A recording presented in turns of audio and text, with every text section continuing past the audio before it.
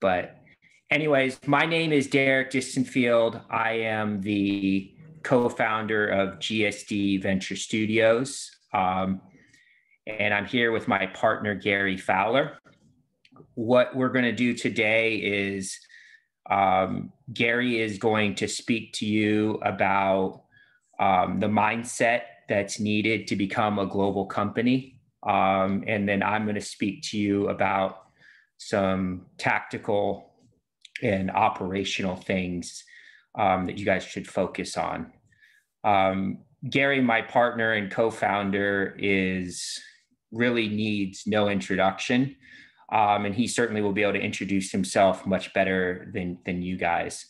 So without further ado, I'm going to kick it over to Gary Fowler, my partner. Yeah, great. Thanks, Derek. Great to be here and great to see you. I see Dharmash, Danash, Walter, Oha. Great to have you here. My name's Gary Fowler, and I'm a serial entrepreneur. I've done 17 companies, and I've been involved in 2 unicorns. I was on the original management team of Click Software, sold to Salesforce for $1.35 billion, a little less than 4 years ago, and also Eva.ai, an AI HR tech company that I co-founded. I love artificial intelligence, quantum computing, and also cybersecurity, among other things, because AI is really the new electricity. So wanted to talk to you about what it takes. And I've been doing startups for over 35 years. My first startup I did when I was 21 years old. I remember when I got started with that project, people said that you wouldn't be able to do it. Why would you waste your time, including my father? But each and every one of you, Olha, Dharmash, Arnab, you've got to go out and you've got to believe in yourself. You've got to have an unwavering belief that you can do it. And I did a TEDx talk a few years ago about exactly this. I called POV, passion, optimism, and visualization. So what are the reasons that, if you look at a startup entrepreneurs, why do they fail? Because they start to lose confidence in their ability to be able to execute. They lose confidence in the team that they have. But in reality, you got to look yourself in the mirror. You got to say to yourself, you need to own that responsibility. One is you've got to be passionate about what you have, your product, service, and the journey that you're going to take. Because it isn't easy. There are always ups and downs and ins and outs when you're building a company. But that's part of it. I look at it as kind of like an Indiana Jones movie, an old movie from many years ago. And it's really one of the chapters in that movie. So passion is very important. Love what you do. So if you listen to some of the greatest entrepreneurs out there, people like Richard Branson, Steve Jobs, they just love what they did. Love it. Second thing is you need to be optimistic.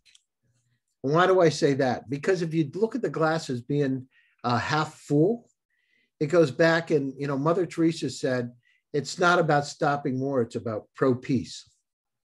You got to have an optimistic, you got to believe that you can accomplish it. Because if you don't believe it as an entrepreneur, your team's not going to believe it.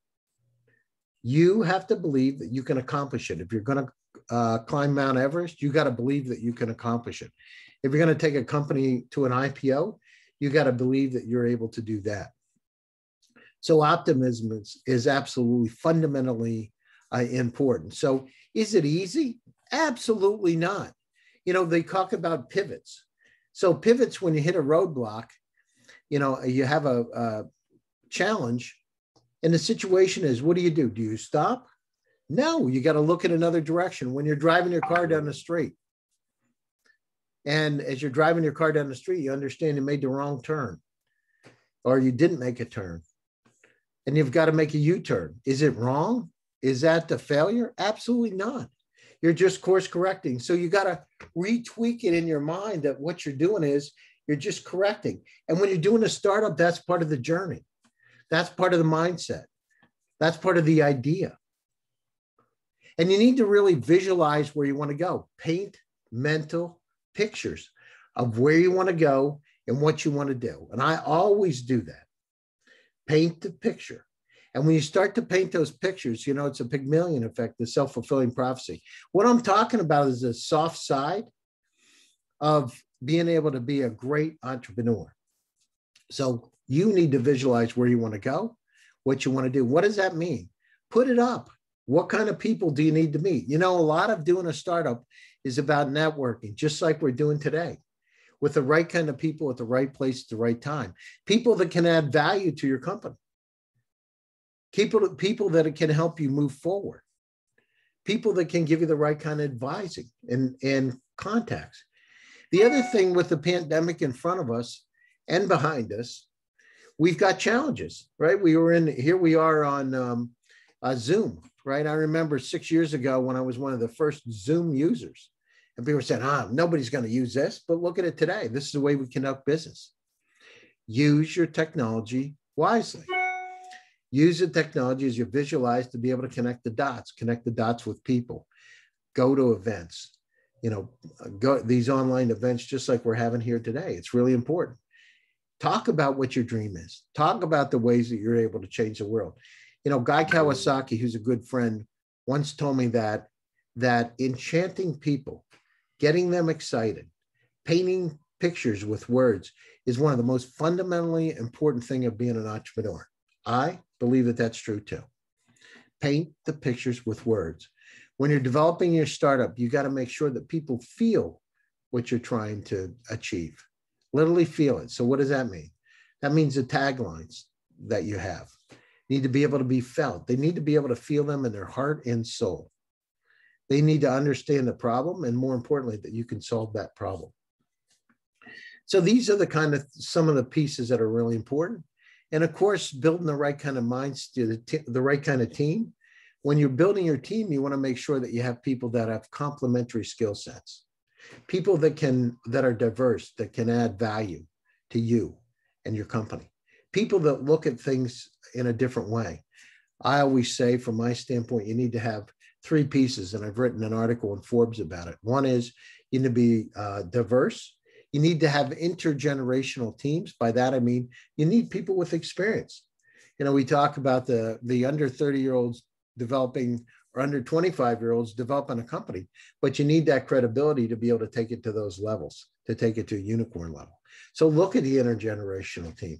Look at your advisors that can give you credibility and help you build your company, because that's going to be really important as you're going down through this journey. The other thing is you want to make sure that you've got decentralized teams.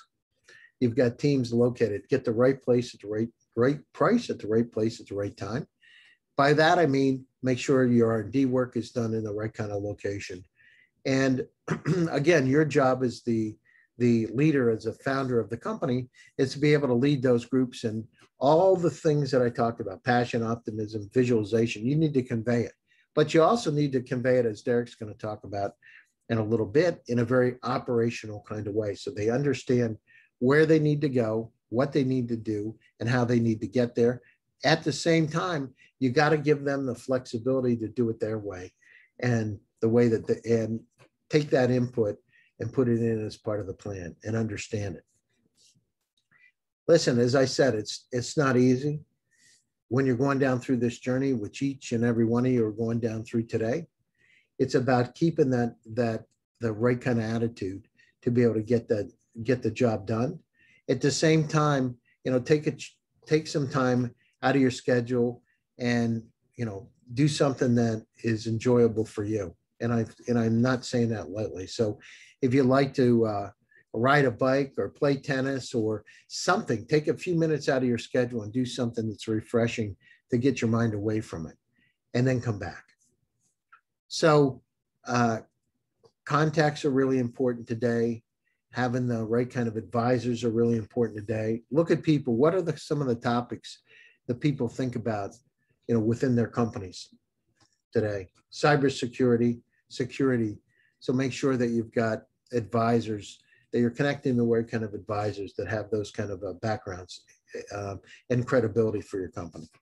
People that have, I call it the rule of threes, people that have, you know, those IIT degrees, the Stanford degrees, the Harvard degrees, the Oxford degrees, just somebody that has those contacts. Look at somebody that's a venture capitalist or somebody's has been successful as an entrepreneur for the number two advisory role. And number three situation is somebody that's just done it, somebody that's had incredible success that can show that you're in touch with the market the way it is today. And I see we have, India electric vehicle company, look at where some of the trends are going. Things like today, as we're talking about electric motorcycles, electric cars, electric bicycles. I mean, this is a journey that's going to take place incredibly fast during each and every one of you's lifetime. As we move from fossil-based fuels, look at those trends. Keep your eyes open. You got to keep the curiosity of a child, right? As you're looking at the market, keep your eyes open and stay curious, because things like these electric vehicles, motorcycles, bicycles. I've worked with Mahindra and Gen Z and the CEO of that group here in the States. These are emerging technologies. Look at it. Look what the trends are. Look what the next 5 trends are going to be, and study it deeply. If you're dealing with motorcycles, look at or bicycles or cars, look at where some of the trends are, the density of batteries, the type of systems, how fast you can build it, how cheap you can build it, where you can build it. Just start to do your research on it, dive into it a bit. It'll help you when you're doing your presentations. This will help you a lot for your presentations to the investors and to the other partners that are out there today. It'll help you to understand where your company needs to go and what it needs to do, and helps you develop what I call a 360-degree view. Remember, again, there's 8.1 billion people on the planet Earth today, growing to 13 billion. There's a lot of issues that we need to resolve. There's an incredible amount of data that's around each and every one of us, about 49 zettabytes. If you took CDs or DVDs and stacked them one on top of another, it would go 35 times between the Earth and the moon.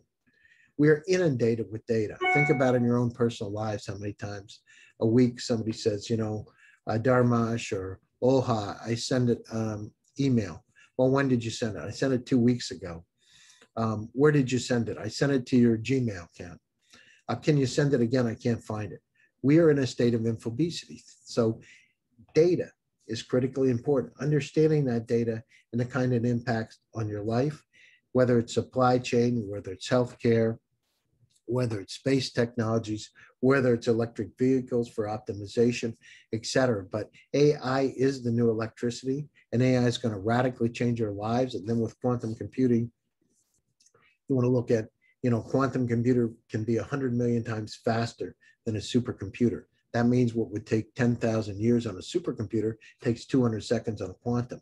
For each and every one of your companies that are out there, these technologies are going to be important. So figure out how at one point in time you can incorporate them in, especially today with AI and machine learning.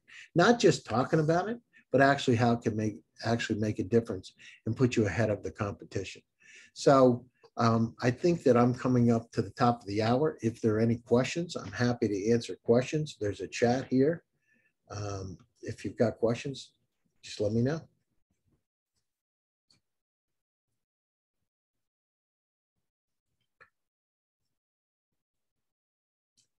Questions? No questions. Okay. Well, I want to thank you for taking time out of your schedule. We'll take them at the end. Maybe I'll. So I just wanted to say thank you for taking time out of your schedules to join me here today. Derek will be next. Appreciate the time. Stay safe, stay happy, and keep smiling. Take care. Thank you. Derek? I'm here.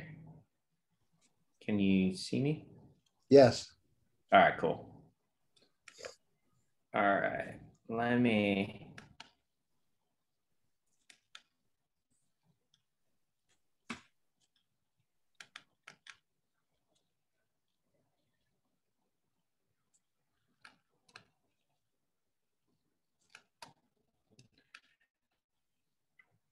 All right, everyone. Again, my name is Derek Distenfield. I am the co-founder of GSD Venture Studios, and I wanted to give some tips on how to go global. Before I do that, GSD Venture Studios, just so you guys know, we're a cross-border venture studio. So we travel the world looking for bold, resilient entrepreneurs, including India, including 23 other countries we've worked with in our portfolio. My slides are out of order.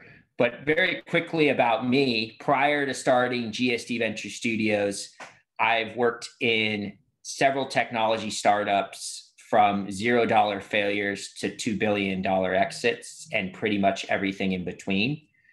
I always tell people that I'm not intelligent, I'm just driven. So I'm not an engineer, but I've held most roles in terms of product growth and operations.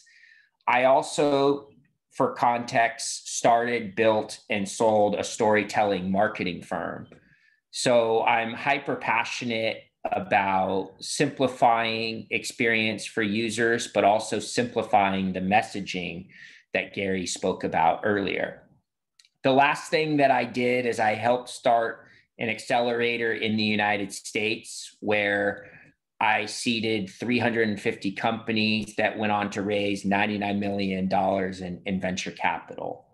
So between the ventures with 24 countries that we've done with GSD Venture Studios, the 350 startups I've seeded, and then the ones that I've been a part of, I don't know everything, but I have a lot of battle scars and experiences that I hope I can talk about today. And so I see one question in the chat, and feel free to keep asking them, and then I'll try to get to them at some point before I stop. But sorry about my slides. One of the things that I wanted to talk about, like going global is a little bit of a cliche. And right now it's even harder in times of COVID. And so the first thing that I wanted to exclaim is that leading in times of uncertainty ultimately comes down to effective communication. The challenge is, and the crazy part about that statement is, God, I'm really sorry.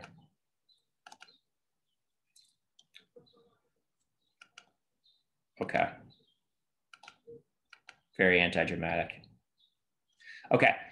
The problem with that statement is when I was doing some research around problems with communication, I found that there was 58 million articles. And it's crazy because we've been talking about effective communication since the times of Aristotle.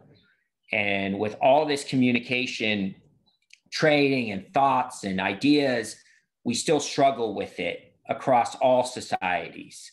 And it's vital to being a leader every day, but it's even more vital in times like COVID. But what I would say is COVID's not going to go away anytime soon. I mean, I do think it will get better, but the impact is going to be lasting. But next month or next year or whatever, there's going to be another crisis. And there's always going to be something where it requires you to communicate effectively. Now, before we get crazy, if you think I have the silver bullet of how to communicate effectively, I'm sorry, I don't. And it's just impossible.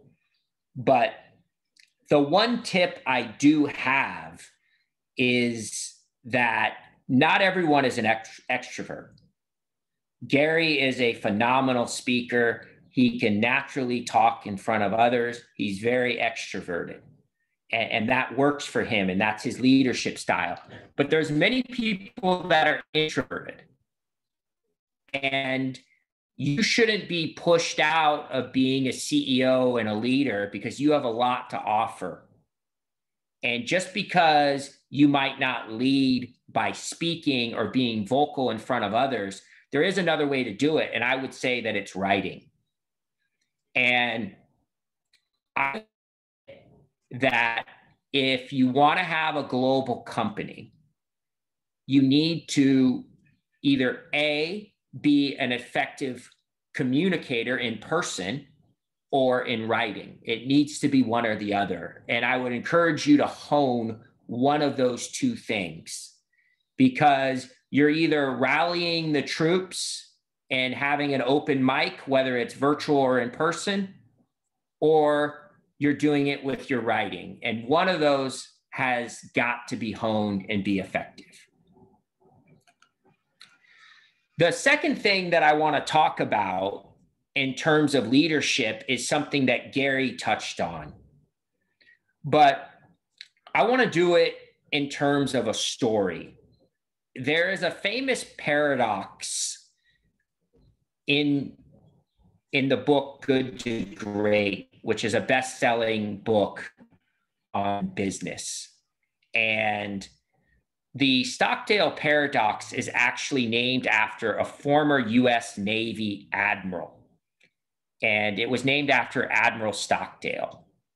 And Admiral Stockdale was captured in the Vietnam War. He was actually the highest ranking member that was captured in the Vietnam War. And he was brought to the most difficult, torturous camp in Vietnam. And he was tortured along with others for many, many months. And many people did not survive, but Admiral Stockdale did. And when he returned to the United States, he went and got his PhD and studied why some people died and why some people survived. And what Admiral Stockdale believes is that there's actually two things that you need to survive in those difficult times. The first thing is you must have the unbelievable confidence that you will succeed. You must take Gary Fowler's advice and believe that you will succeed. However, it must be coupled with the fact and the understanding of the realistic situation on the ground. So in the death camp, the soldiers that said, I'm going to be home by Christmas, or I'm going to definitely be home by my wife's birthday, those were the ones that did not survive. But the ones that said, I'm not going to be home by Christmas, I might not be home for a year, I might not be home for 2 years, but I know that I can survive, are the ones that were able to. And certainly going global is not a life or death situation, but I believe that if you keep the Stockdale paradox in mind, it will help your startup live and prosper and give yourself the opportunity to go global. So yes, COVID is bad. Yes, it's impacting your business. Yes, it is hard to scale in these times, but you must have that realistic view, but also that strong confidence that you will succeed. That's the Stockdale paradox. The second thing, and the second behavior that I would encourage, is to act like an ER doctor, not a neurosurgeon. Act like an ER doctor, not a neurosurgeon. What do I mean by that? Well, if you go in for brain surgery, a neurosurgeon is going to usually operate under a microscope. He's going to take his time. He's going to go very, very slow. He is going to stop and maybe take x-rays or ask an expert for advice. And he is going to make sure that he has all the information that he needs, even before he starts and during the surgery. He is going to stay widely informed. An ER doctor does not do that. An ER doctor has to make quick decisions, usually only has 50 to 60% of the information he or she needs. Now is the time where you make quick decisions. I would much rather make 100 decisions in a day and 70 of them be right than only make 1 or 2. If you want to become a global company, that means you want to compete on a global scale. That means that you must be comfortable making fast decisions. Gary talked about an advisory circle, and he talked about the rule of threes that we recommend at GSD Venture Studios. But I want to expand on that a little bit more. Your advisory board should include people that have recently done what you're seeking advice on. So, and I don't mean, just to be clear, I don't mean a board of advisors for your company. I mean an advisory circle of people that can help you and support you. And what I advocate for is the understanding that Mark Zuckerberg doesn't have a clue on how to raise an A round.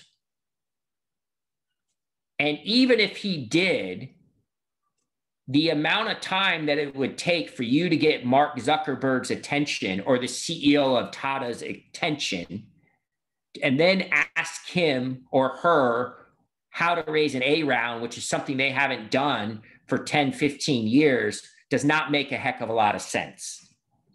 I would much rather, if I was raising an A round, look for somebody that raised one 6 months ago that has the most relevant information on the ground about how to get an A round raised. If I was trying to take my company from $50,000 a month to $1 million a month, I would find somebody who had done that and not look for those superstars that did it many years ago. Because the problem with those superstars is the amount of time that it takes to get in touch with them and the amount of time that they can devote versus their actual knowledge on what you need and the stage you're in. There's just not going to be a big enough payoff. And so find an advisory circle of people that you can call or have on WhatsApp that have recently been there and done that.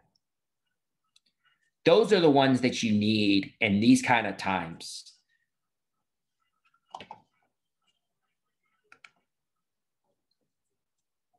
One of the things, if you want to build a global company, that we focus a lot on is what is the job of the CEO? And one of the things that, and one of the reasons why we believe you need a co-founder, and I know that there's so much written and talked about finding co-founders, but one of the reasons we believe that startups should have co-founders is the job of a CEO is not to manage. The job of the CEO is 3, maybe 4 things, but no more. The first thing that the CEO must do is set the mission, the vision, and the values of the organization. And that is both internally and externally. And to Gary's point, you should feel it. You should believe it. You should live it as the CEO. The second job of the CEO is to recruit and maintain talent who ultimately does manage. And then the third thing is keep the company alive. And to some of you, that means fundraising. To someone like me, it means beg, borrow, deal. I mean, maybe there's another one, whatever it takes to keep that company alive. Now, at the earliest stages, there's a fourth thing is if there's something that you are an expert at already, like you're a developer already, or you have a background in sales, you can add that at the earliest stages. But that is it. And that is all the CEO should do. And this is hard. And so this is why if you're a one founder company, it is hard to master these three things, maybe half of another, all by yourself, and run the company. Like there's no room for that to happen. The next thing that I think needs to be remembered is you must have white space on your calendar to go global. And this advice may make sense to you or it may not, but what we're all seeing as a result of Zoom is everything is Zoom, Zoom, Zoom, Zoom. And if you took a look at my calendar and probably some of your calendars, it would be completely filled up and there'd be no white space. There'd be no blanks. Well, what I had to start doing was filling in those blanks ahead of time because you need time to think. You need time to communicate. You need time to write and to plan. And so if you don't have the white space to prepare and execute your Go Global plan, and you just do Zoom, Zoom, Zoom, Zoom, you're never going to get the time you need to go global. You're never going to be able to communicate with your team, whether you're a writer doing it via blogs and memos and emails or in person. You got to save white space for that, because if you don't, you will not succeed. Okay. One of the biggest challenges that Gary and I see every day at GSD Venture Studios is we see amazing products. Every day, Gary and I see amazing products, amazing startups, amazing ideas. There's two ways that people build amazing products. The first way is they have a lot of expertise in something. Let's just say you're really, really good at cricket. You've been playing cricket since you were a little boy.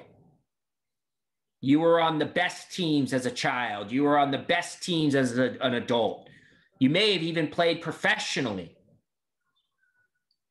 And what you realized was that there is a new kind of glove to wear to prevent you from getting blisters. It's a magic glove, and it will make you hit the ball better than anyone in the world. And you also have a friend that makes the leather for this magic glove, and you can get it at a discount, cheaper than anywhere else. And you also have a co-founder that is an expert at sewing it and manufacturing it, and you make the glove. That's how I see so many startups get started, but it's wrong.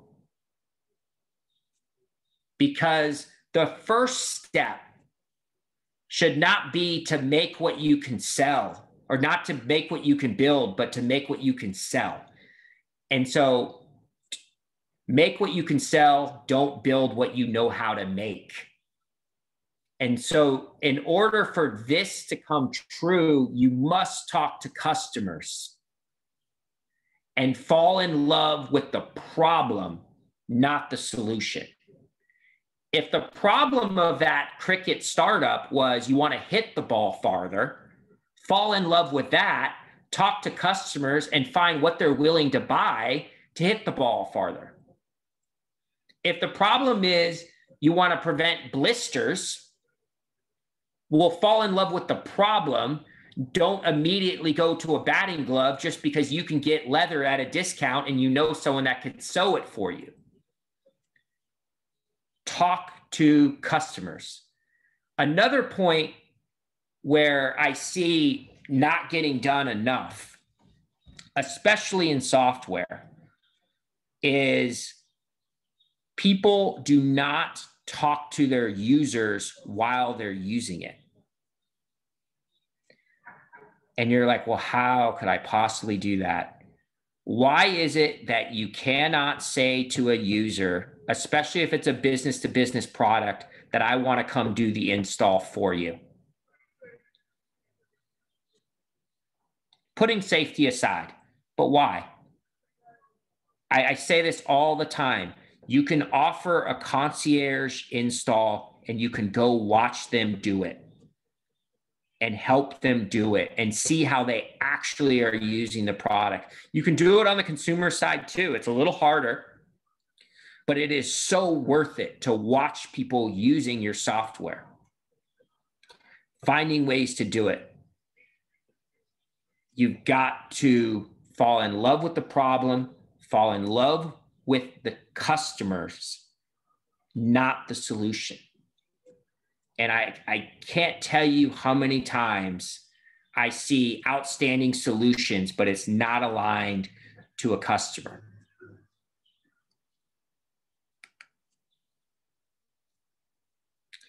So in terms of talking to customers, I just want to reiterate, I hate surveys.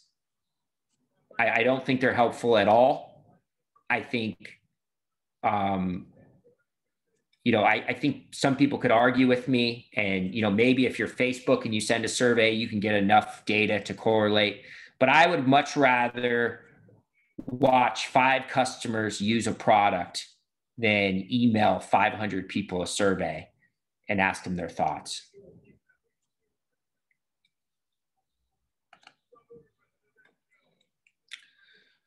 One of the things that I think people don't focus enough on is in the early stages to the late stages, when things are hard, such as during COVID, you have to sometimes do things that don't scale. And in the United States, we have a saying that cash is king. And you have to find a way to get people to pay upfront or more in advance. So if you have a software as a service company, get 2-year subscriptions. Find a way to get discounts where they're paying upfront and paying and getting you cash. The best companies in the world, like Amazon in the US, follow the money. Yes, you need to talk to customers. Yes, you need to fall in love with the problem, not the solution, but you also need to fall in love with money and follow where that money is and get the money. That is ultimately the goal. And what I mean by that is pay attention to Gary's point, to trends. Where is the money going? Where is the money being paid?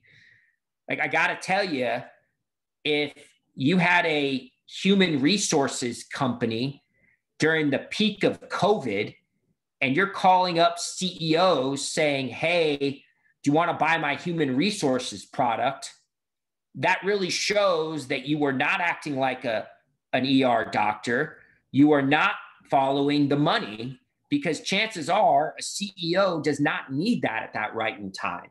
So if you have an HR company during the peak of COVID, you know that you need to have an all hands on deck huddle or communicate via email if you're an introvert, and you and your team need to find a way to follow the money. And where's the money now? What could we offer our customers, present and future, of something they need?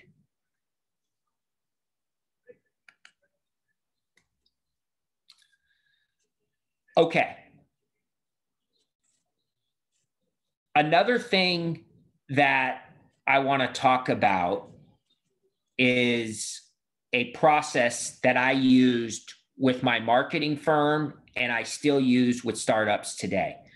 So I ran a marketing firm called Cult Following. It was a metaphor to a religious cult.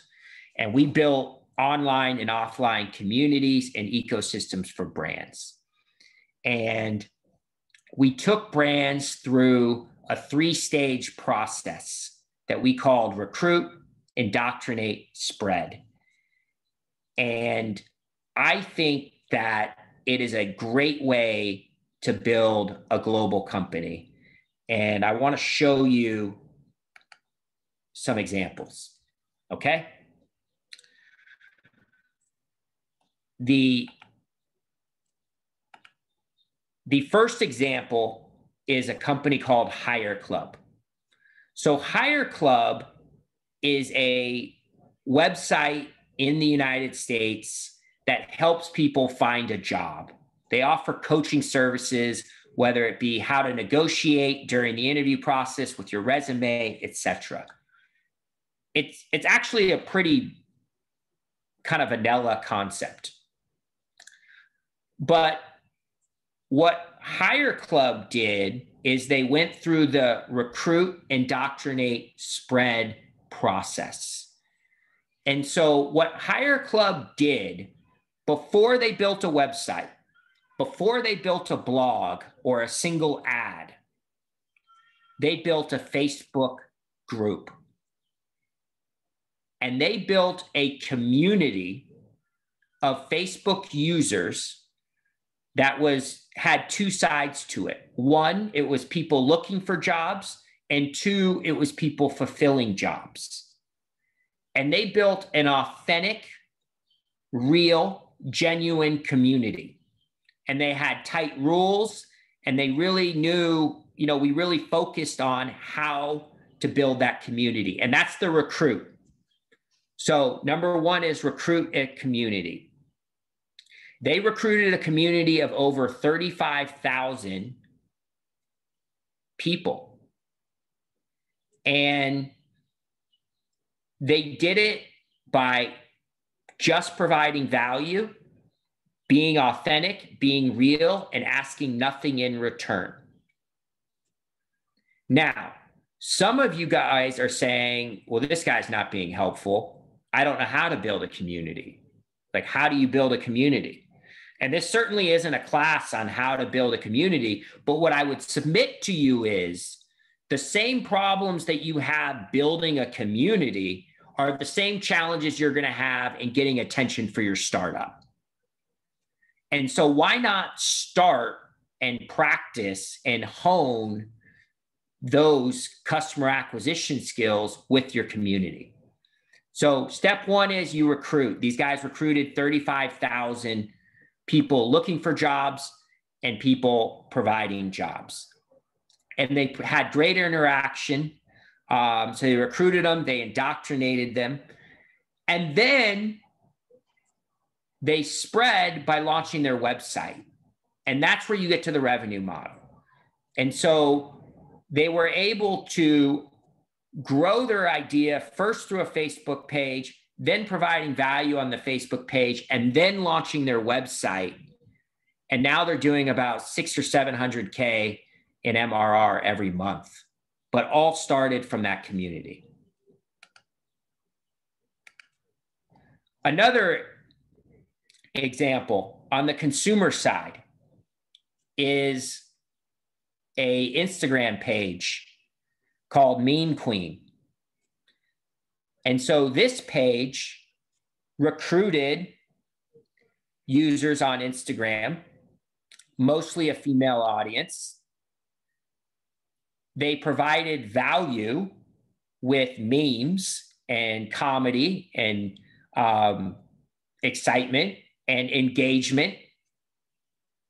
And then their spread is interesting. It's less defined than Hire Club, but they launch a product, a different consumer product every month. So they have a sleep app, they have blankets, they have makeup. And this is a multi-million-dollar brand that stems from 6 million raging followers that they recruited, provide value with comedy, and then they trust them to buy their products. And so I would submit that, you know, these two concepts that I'm citing as examples that follow the cult following framework are not the only ones that do this. The other companies, if you think about it, like if you've heard of Twilio, which is a US company, Salesforce, another US company, they all build communities and ecosystems, create value for those ecosystems, and then they could almost sell them almost anything they want. And I once heard a piece of advice, which I do try to follow, but it's a little harder in practice, but I think it should resonate, is if you just look for one raving fan every day and build that and build your startup around that, it will help you immensely. Because the definition of a raving fan is a fan that will buy at least once of everything you're selling. And you don't need that many raving fans to be successful. If you look at Slack, the messaging application, they have a lot of people that love them. They have about 8 or 9 million users, but they only really have 2 billion raving fans that are paying for Slack. And that took them to an IPO and then an acquisition from Salesforce. And they're clearly a global company. So think about building that community. Another piece of advice is, when I was growing up in the 1990s in the US, there was a famous clothing line called FUBU, F-O-B-U. And FUBU stood for us, by us. So when you're thinking of communities, think of ones that you already belong to or can associate with, and sell to that community. So if you're a developer, you know, for developers by developers. If you're a salesperson, for salespeople by salespeople. You know, if you're a young fashionable woman, such as the owner of Mean Queen, it's for young fashionable women, for fashionable women. And so creating that for us, by us can be a unique value proposition in your story to follow up on Gary's point on how you could resonate with people. So,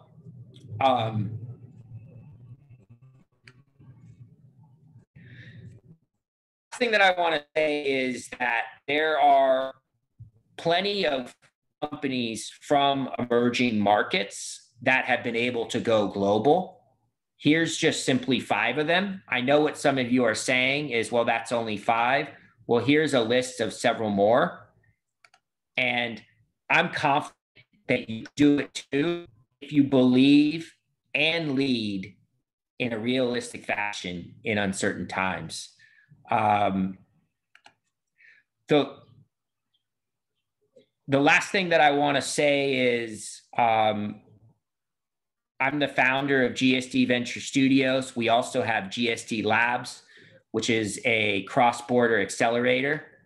But first and foremost, I'm an entrepreneur, and I've been an entrepreneur since I was 7 years old. And so I will help any company at any stage in any way I can. I promise you, if Gary or I do not know the answer, we can get somebody that can. And so please contact me. Here's my email here. I also, in the chat, put my link tree. You can reach out that way. So whatever the question is, I'm happy to help. The other thing is, I'm also happy to take any instruction or any questions. You guys were previously muted before. If you're able to now unmute yourself if you like, or you could type it in the chat, whatever makes you most comfortable. But you can ask me anything you want. And I challenge someone to go first. If someone goes first, the others will follow.